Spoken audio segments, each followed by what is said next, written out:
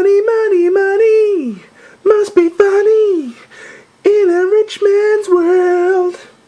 Anyway, now the stupid high-pitched singing joke is over, let's get down to business.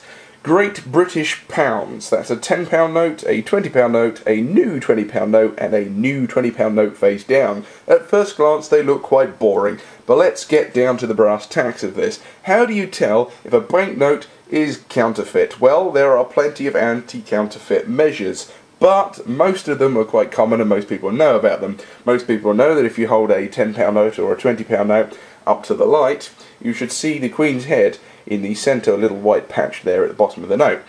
Whoopee. There's also a dotted silver line on the back, which when you hold up to the light appears to be a solid line. Really boring. However, hold a UV light up to a banknote and see what happens. It's off with the main light and on with the UV light. Ooh! There's a 10, there's a 20, there's a 20 on there, and there's nothing on the back at first glance. Let's zoom in and look at that new £20 note. Just going to wait for the camera to focus. There we go. Don't know if you can see that in YouTube land, but there is some bright speckly fibre type things, almost looking random. Presumably that's random speckling. But the banknote's absolutely covered in them on the back. Pretty. There's loads of them. Ooh, my fingernails look weird. Anyway, I'm not just making this up, it's not complete and utter trollop. All the 20s have got them. Bright speckles and bright 20s. So that's something you might not have known.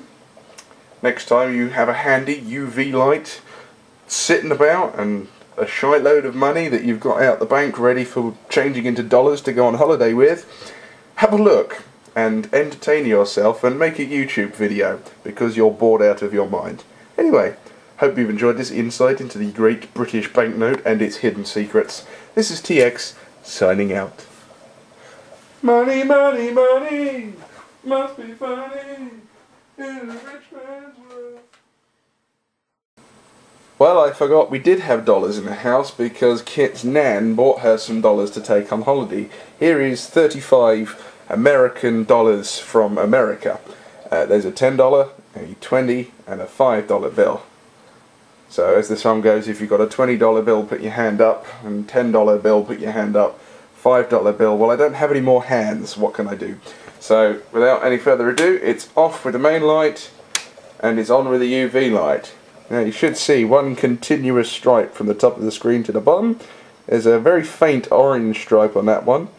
There's quite a nice bright green stripe on that one, and a nice blue stripe on the 5 to match the colours of the notes. So yes, other currencies do have that, and yes, it is quite cool. But unfortunately, America, you may have the most powerful currency in the world, but ours is quite a lot prettier.